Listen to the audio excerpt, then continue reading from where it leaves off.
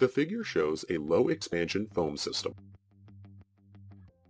The foam tank is inside the foam room, which is located below the poop deck and away from cargo and machinery spaces.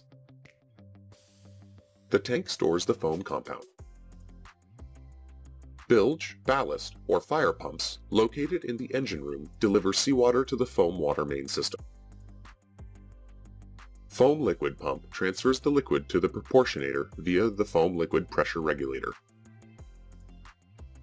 The proportionator mixes the foam liquid with seawater in correct proportions and transfers the foam solution to foam main line.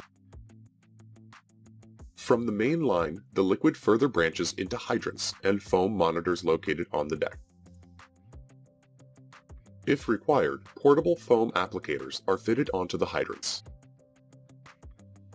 When the foam solution is expelled from the monitors, it mixes with air and generates air foam solution. Low expansion foam is used to fight fires on ships carrying flammable liquid cargoes. Foam solution includes tanks which rupture either by explosion or collision. It also extinguishes the fire caused by spillage on deck.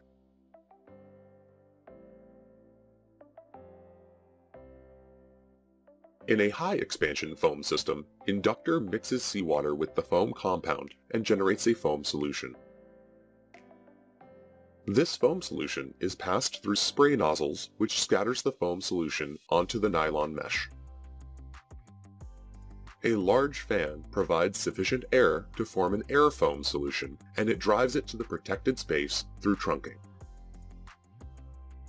The foam generator discharges foam through fixed discharge outlets. To fill the maximum space to be protected, discharge should be at a rate of 1 meter depth per minute. The quantity of foam forming liquid should be equal to 5 times the volume of the largest space to be protected. The volume of foam forming liquid equals 5 times volume of the maximum space to be protected. High expansion foam is suitable for fighting fires in enclosed spaces.